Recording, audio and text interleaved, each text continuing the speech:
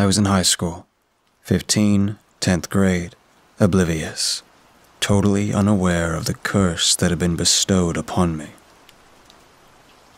I remember very clearly where it first happened.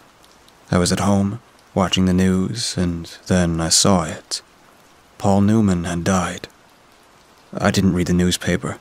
I didn't have a phone back in 2008, unless you count a crappy call and text only Nokia, so it was the first I'd heard of it. Have you ever felt like your throat swells up when you cry? Have you ever choked, even momentarily? Imagine those two things simultaneously, but somehow unlike either one. It was strange. It is strange, and I still find it difficult to describe outside losing analogy. When I saw the story on TV, I started choking, or my throat swelled up, or an invisible demon wrapped an arm around my neck. Take your pick. At the time, I wasn't sure what was wrong with me, but I wasn't concerned because the sensation was painless and went away after a couple of minutes. Well, before my mom called me to dinner and my father grumbled about work. The next morning, I woke up in real discomfort, this time edging into pain that I can only equate to bronchitis, that raw feeling you get in your throat from a virus spreading its clones inside your body. I wanted to see the nurse at school. Since I was otherwise fine, my teacher didn't believe me. So I went on my lunch break, of my own volition, evading teachers and hall monitors under the guise of a bathroom break. The nurse didn't know what I was sick with, only that I was definitely sick. She called my mom, and I was taken home for the day. Fortunately, my father worked, so he didn't have to pick me up. That would not have gone down well. My mom was the typical worried-filled, sympathetic parent, doting about my pain and asking what soup I wanted and if she could do anything else for me while I recovered. As it was, my father berated me when he got back that day. "What are you sick with?" he asked me point blank, the moment he walked through the door and made his way up to my room.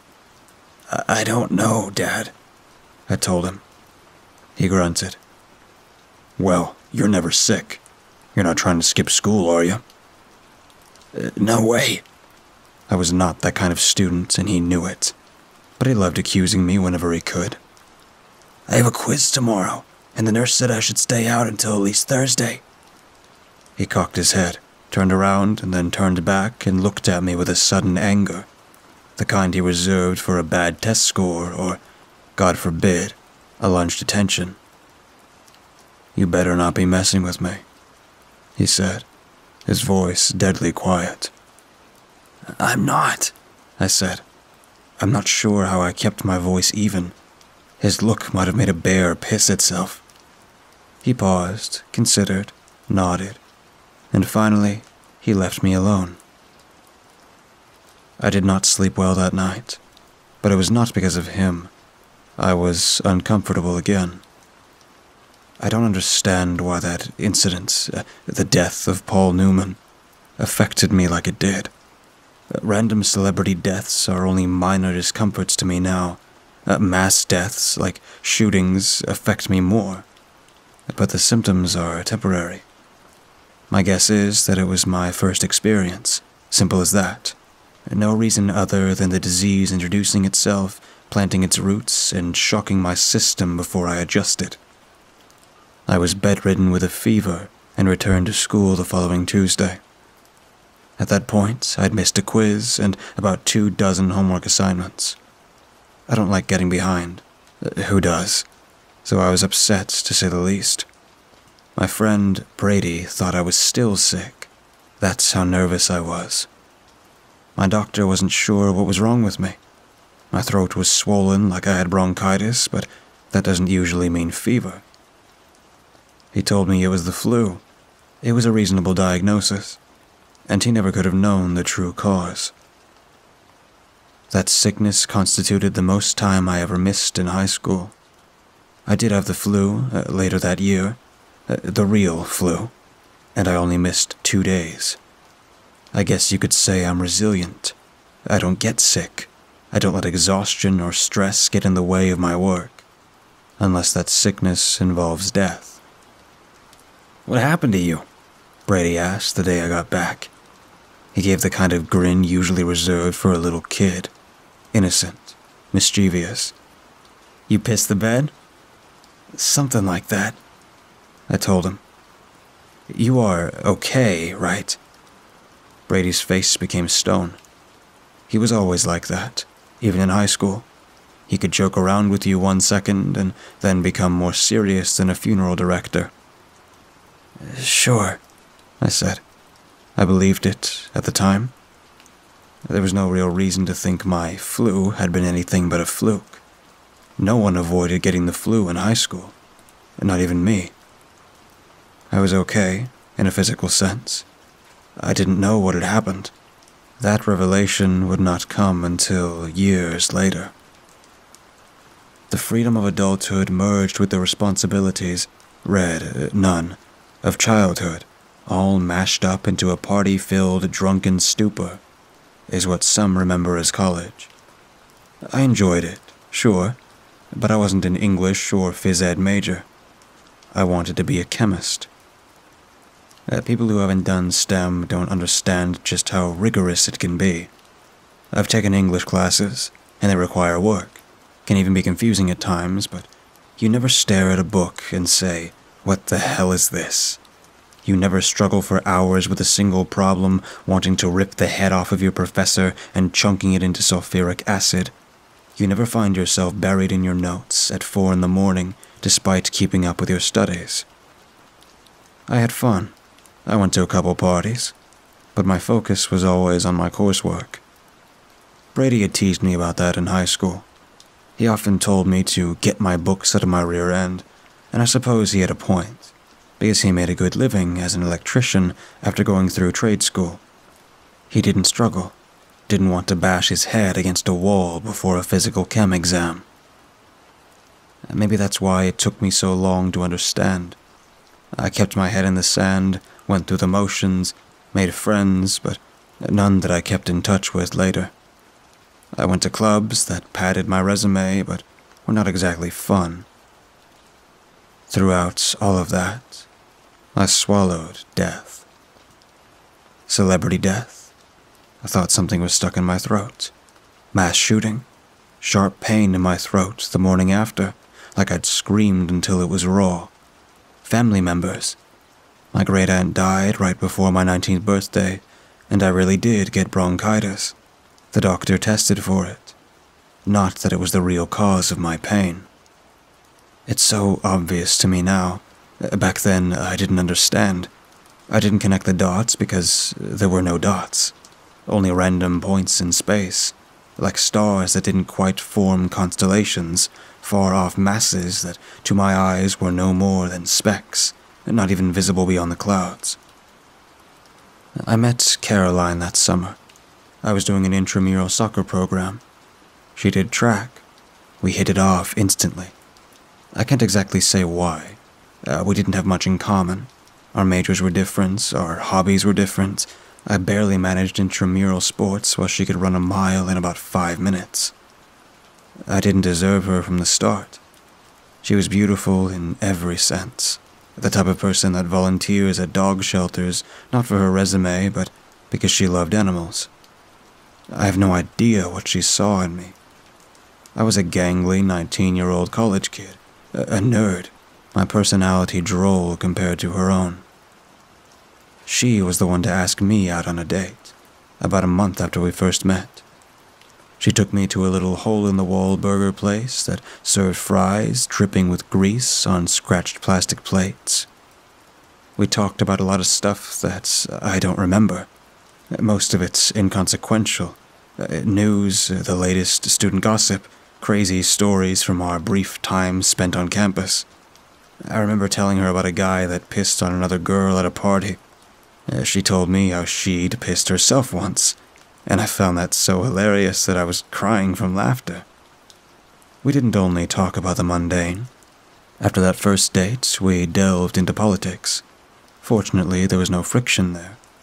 Philosophy, plans after college, and beyond. I, of course, wanted to be a chemist. She planned on becoming a nurse. It would have been the perfect job for her.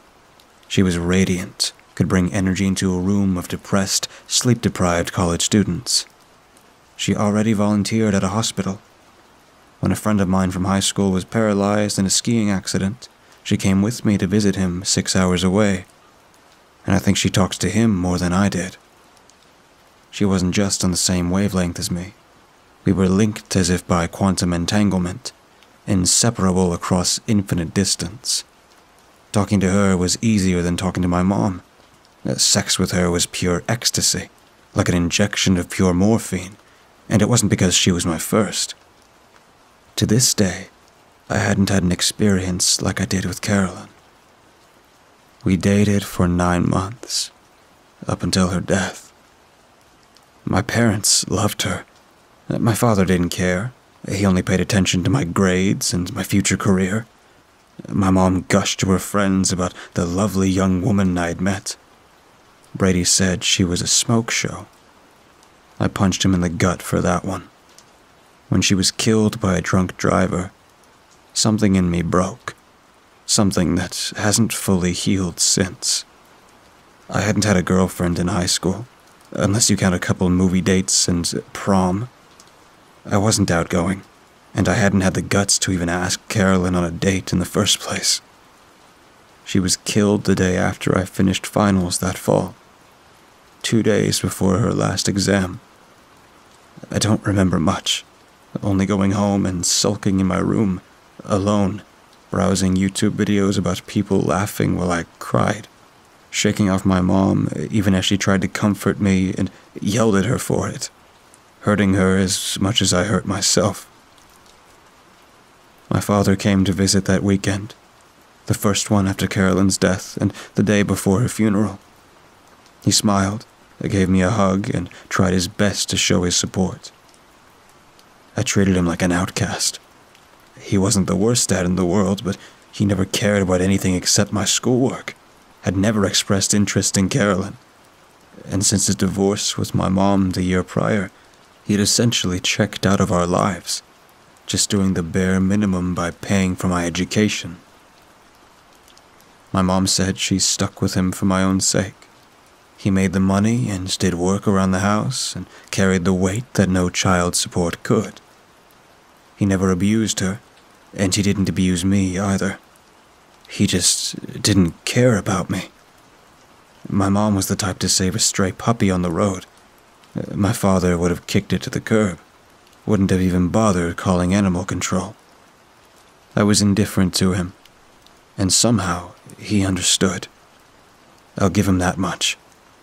When it was clear that I had no intention to reconnect, certainly not at a time like this, he backed off. He left and didn't come back, except for holidays and family gatherings. He was pleasant enough at those. I just couldn't get past the cold, judgmental man from my childhood. I'm old enough now to know that people change. Back then, I wanted to cut him out of my life forever. The funeral was awful. Carolyn's parents cried on each other. Her family was beside themselves. The minister had trouble making it through the service. At least, that's what I was told. He might have had trouble because of me, but I doubt it. Carolyn wasn't the kind of person you forget, even if she hadn't been active at her church. The minister couldn't care less about me in comparison. I tuned it out. I tried to block my emotions because I'm not an emotional guy. Word of advice to anyone who loses a loved one: talk to people. Share your feelings. And definitely don't withdraw from your social circles. The minister had just started talking. That's the last thing I remember. I felt like someone had wrapped an arm around my neck. My vision wavered, and within a minute or so, I had blacked out. The doctors called it shock. My professors told me to take a couple weeks off before the next semester. My mom cared for me like I was her infant son again. Only I knew the truth, and I had been introduced to it in the worst possible way. I swallowed death. If it's minor, impersonal, if it's a mere discomfort, if a lot of people die, I have temporary pain. If it's someone close to me, it hits like a truck, and I'm out of it for days, if not weeks. Because of how it occurred, everyone bought into my diagnosis. The grief, of course, was not why I blacked out. It wasn't why I coughed up blood that evening, or why I could have sworn someone took a potato peeler to my throat those next few days. I stopped watching the news after I returned to school. I tried to stay away from death in all forms. If I don't know about it, death doesn't affect me. Otherwise, I would die myself, as millions around the world perish. So I withdrew as much as I could. My college friends tried to stay in touch. I pushed away. Brady reached out. He was halfway across the country, finishing up his own schooling, but he was willing to fly over if it would help my mental health. He asked me, like he had asked years before, if I was okay. This time I didn't lie. I gave him a flat no. "I'll come out then," he said. "You need some support. I don't go back to school for 3 weeks." I had already planned to tell him no before he asked. "You can't do that," I said. "The plane ticket's too expensive." "To hell with the plane ticket, man. This is your life we're talking about. I told you about my apprenticeship, right? I have money." His parents wouldn't help him out. His mom had overdosed, and his dad could barely pay for his education. So he went on his own. I wasn't going to make him burn what little he'd saved. "Don't be stupid," I told him. "You can just talk to me over the phone." He agreed in the end. He'd never do something I didn't want. He couldn't have known, of course, that I would only call him once in the next 3 months, and that I'd not kept him away out of kindness. I hadn't wanted to face him, or anyone for that matter. I wanted solitude. It took me a long time to come out of my shell. I did, eventually, just in time for the final stage of my condition. By the time I graduated, I was back to what could be called normal. As it often does, though, the shadow of loss lingered over me, like the shadows that appear every morning and evening. It took me a long time to come to terms with Carolyn's death, not just because of what I had learned, but because of the event itself. Mostly the event. I can't ignore what it unleashed, though. I had been made aware of a curse that I had to endure alone. If I told anyone, they would call me insane, or I'd have to go to more therapy like I did after I passed out at the funeral. I didn't want that. I had a change of heart at some point and shifted to education instead of pure science. I became a high school teacher. It doesn't make any sense why I wanted to do that. Deal with people that didn't care about moles or redox reactions, but life is strange. Maybe Carolyn rubbed off on me, and I wanted to help people in what little way I could. I enjoyed it. I returned to the dating scene almost 5 years after Carolyn died. The relationships were rough. I was inexperienced. I wasn't committed. And my past still loomed over me every time I kissed a woman or laid against her breast. None of them ever can be. I should have gone back to therapy, but I was afraid of telling too much and ending up in a psych ward. My mother was proud of my career, glad that I'd found my calling, and doubly glad that I'd gotten away from the gloom that had enveloped my sophomore and junior years of college. She would have been dismayed to know that I hadn't, that I had just learned to compartmentalize and accept, but that I still cried every few weeks for no reason. She didn't know that my girlfriends meant no more to me than work colleagues, or that I had no friends besides Brady outside of work. It did not help that I continued swallowing death. It got worse, like a physical disease. Each time I inevitably heard about a celebrity death, when my grandparents died, when my aunt succumbed to cancer and my cousin was killed in Afghanistan, it started wearing on me. I had to take days off of school, both for my physical and mental health. I tried to make it a regular, only staying home 2 or 3 times a year, but that became impossible. I went to see my doctor.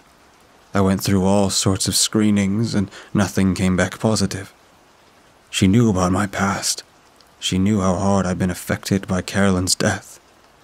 Still, that could not explain the almost continual rawness of my throat or how I'd coughed up a pint of blood after my cousin's death.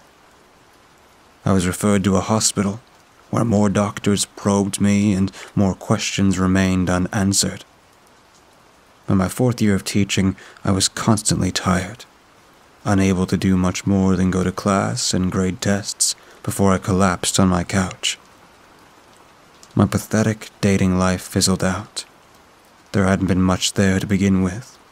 My mom called me constantly, wanting to know if the doctors had figured out the source of my fatigue and sore throats and depression. The depression, of course, had an obvious cause, though I couldn't tell anyone about it.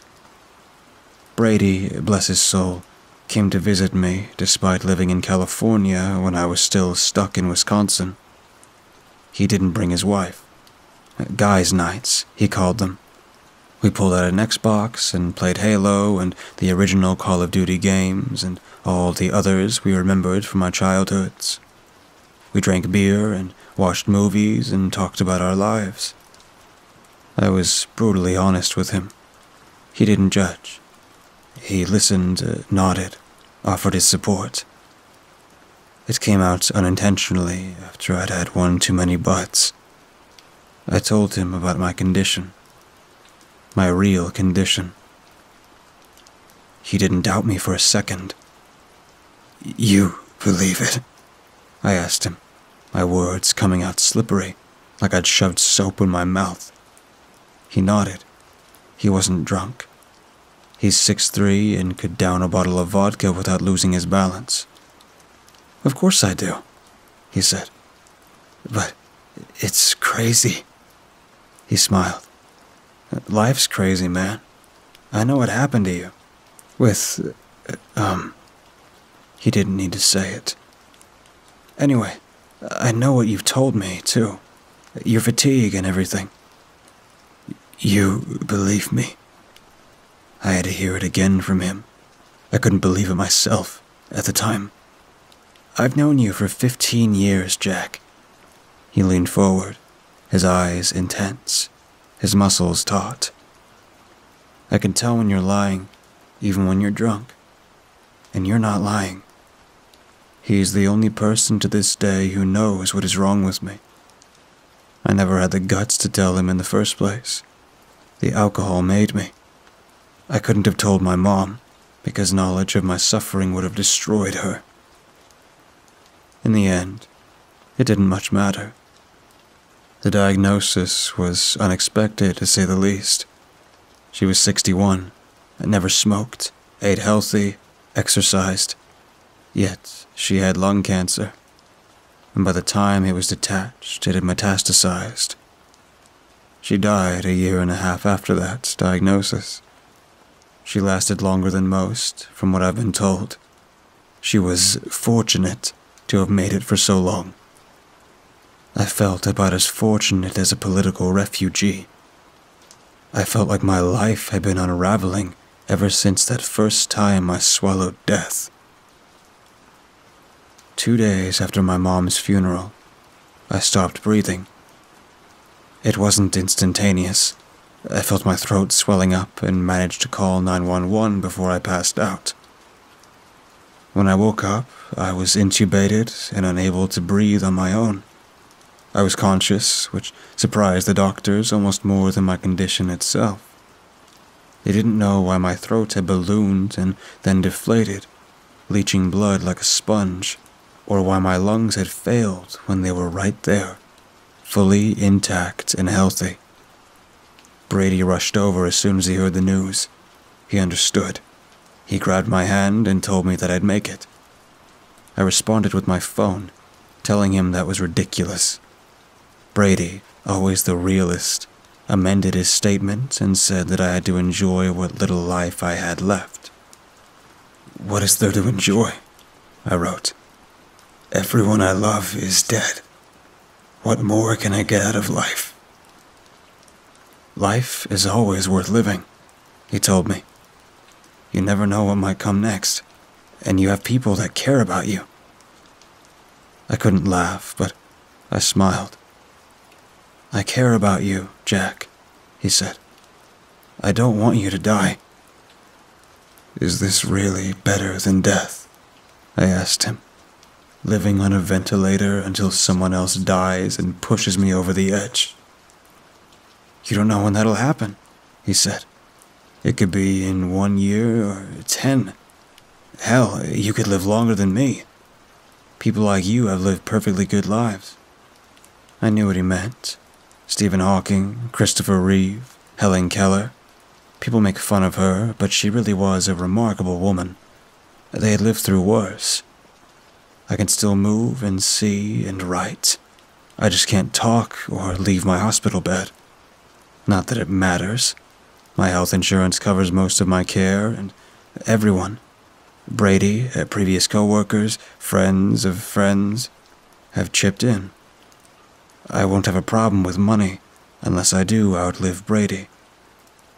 Brady missed his calling. He should have been a therapist or maybe a guidance counselor. I'm not sure how much longer I have. I was confined to a hospital bed 7 months ago.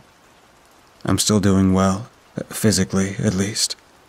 The doctors are just as confused as they were before, but thrilled at my overall health. I eat and breathe through tubes, but find that I don't really care about that anymore. I used to be afraid of a moment like this, when my condition would take me to my own death. I find now that I do not fear what will come. I've lived as well as I could, struggling through tragedy and pain of all kinds, and managed to make a living despite it all. It seems that people do care about me, because the donations and visits haven't stopped. That is what I missed all those years ago, when I withdrew and never quite came out of my shell. We must value life instead of mourn death, celebrate those we have lost and those who still live. You can't forget about the dead, but dwindling on their fates is just as dangerous as the physical condition that I have now. It can destroy you. Maybe what I have isn't a curse. In the past months, I have come to appreciate what I have, despite all that has been taken away. I don't think I ever would have come to that conclusion myself.